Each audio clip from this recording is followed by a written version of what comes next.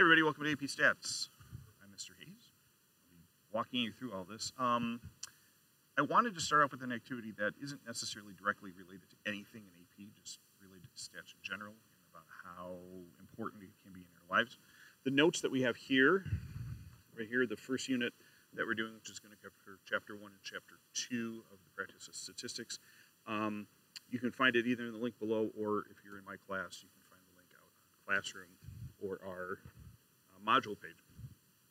And instead of going through and reading all of this, I think what I'm going to do is I'm just going to go ahead and show you the video instead. And see where it goes. Joy Milne first noted something odd about her husband's scent when he was 45. Shortly afterwards, he was diagnosed with Parkinson's. Now universities are testing if it's a coincidence or a newfound precaution. Here's Mike McCarthy from our British partner, Sky News. When she was a teenager, Joy Milne started to realise that she had an acute sense of smell. But it was only when she noticed a change in her husband Les's odour that the incredible potential of her super sense became clear. He was an anaesthetist, he was in a close situation in theatres and he was working long hours, and I presumed, and the Parkinson's tiredness had kicked in then, but we didn't know that. And because he was so tired, I just thought, well, you're not showering enough, and I said so. At first, Joy didn't know what the smell was until she recognised it in other people and said so at a meeting to discuss Parkinson's. And I thought, this is it, this is the right moment. And I stood up and said, why are we not using the smell of Parkinson's? I can smell it in this room all around me. Now at Manchester University, researchers supported by the charity Parkinson's UK are harnessing Joy's special skill. Once Joy's incredible ability had been recognised, she was given by the university a number of T-shirts. Now, half of them had been worn by Parkinson's sufferers, the other half by a control group. She got them all right, apart from one. All right, so that's where we're going to end for now. Make sure I'm back on the right page. Oops. Hey, you can see how the sausage is made. Not sure why they didn't work. Anyway, and so that's what we're going to talk about. So, a couple of things. Why would it be important to know that someone could smell Parkinson's? Take a second, give it some thought. If you have the notes printed out and you want to jot them down, go ahead. I'll give you what our usual answers are. So feel free to hit pause if you want to figure it out. Unpause when you want it. So obviously there is, you could start,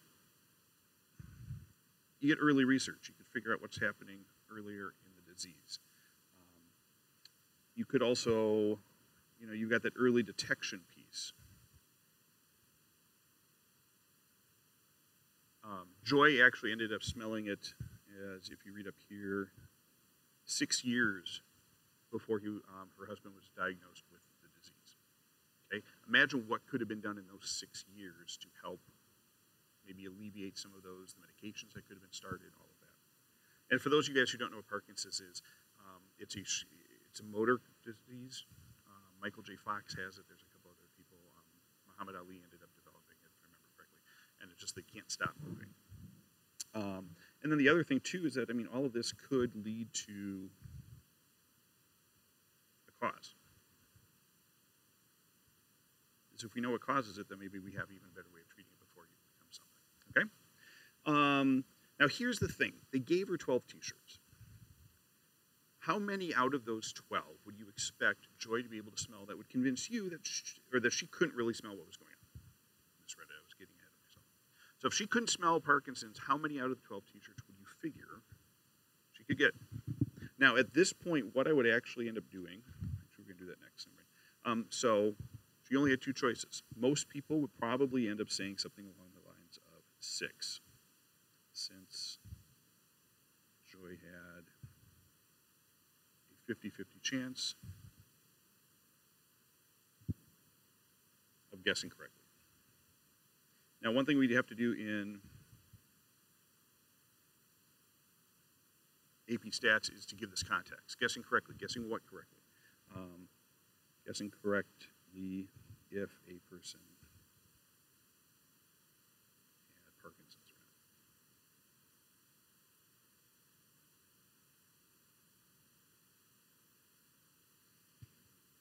Now, how many correct decisions do you think you would take Joy to have for her to convince you that she could actually smell it?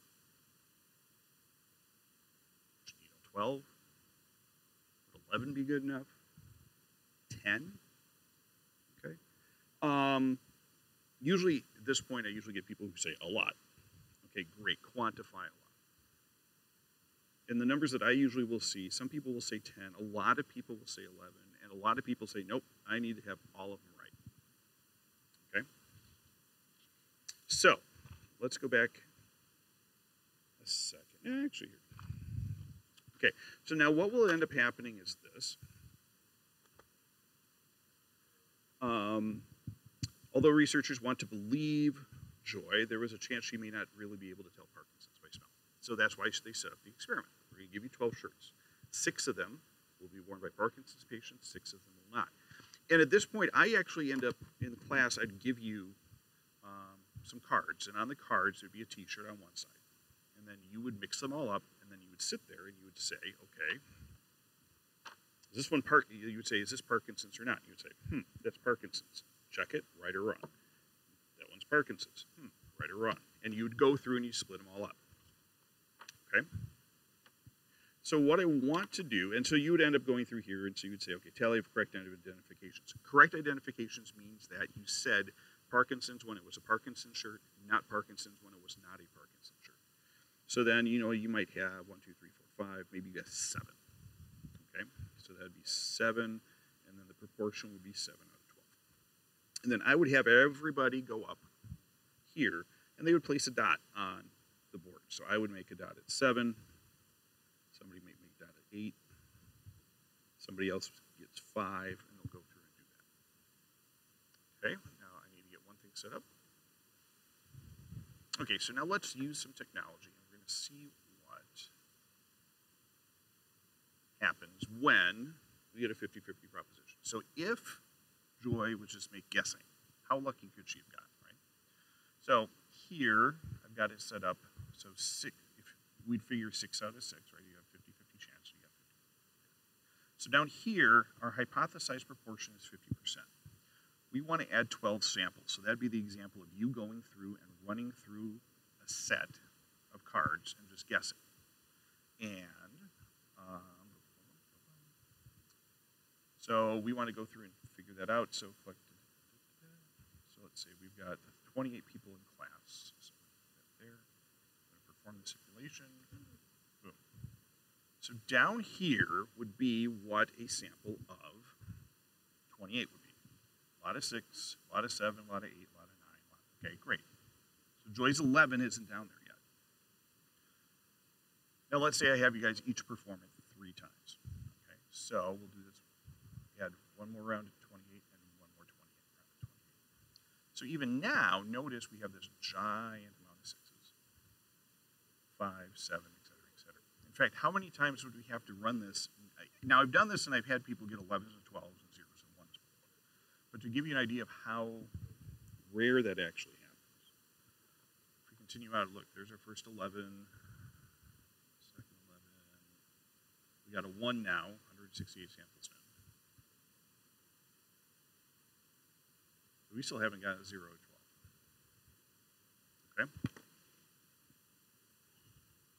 So I'm going to reset this quick. Let's just go back to, let's say you guys ran it 3 times. There we go. Okay? In fact, I'm going to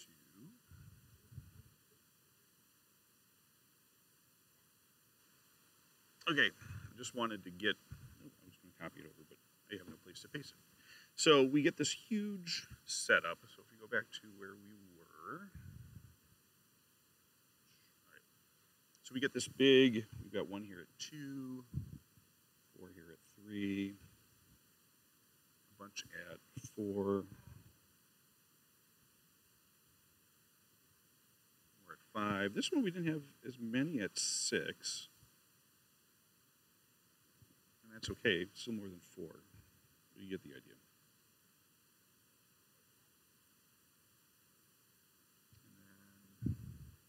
Here, a couple at 8, more at 7. 8.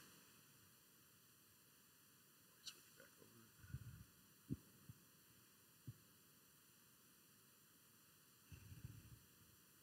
over. 9, some at 10. We had what, 2 at 11?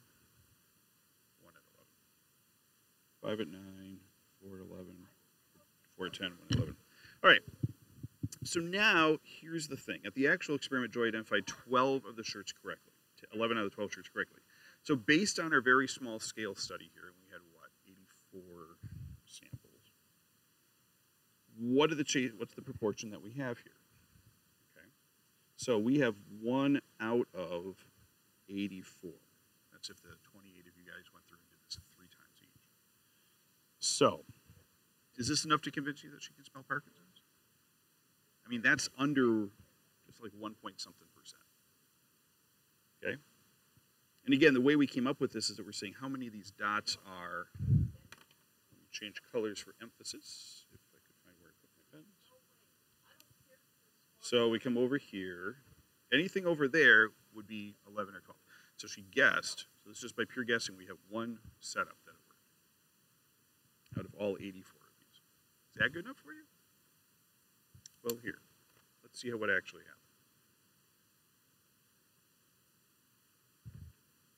Back it up a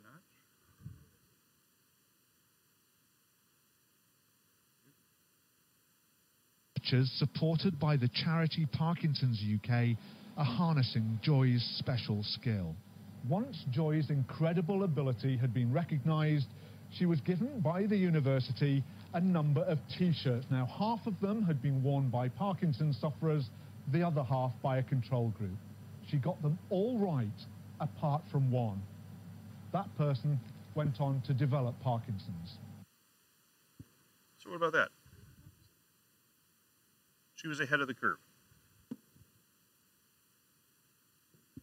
So not only did she get 11 out of 12 right, she actually got 12 out of 12 right. So for in our case here, the chances of Art getting 12 out of 12 right would have been 0 out of 84%. Just and this is all by chance. This is purely by chance. This is the odds of seeing what we're seeing. And that's why statistics is important. Because you may hear 11 out of 12, it could happen. Not really. So, anyway, come back tomorrow. We'll see some more.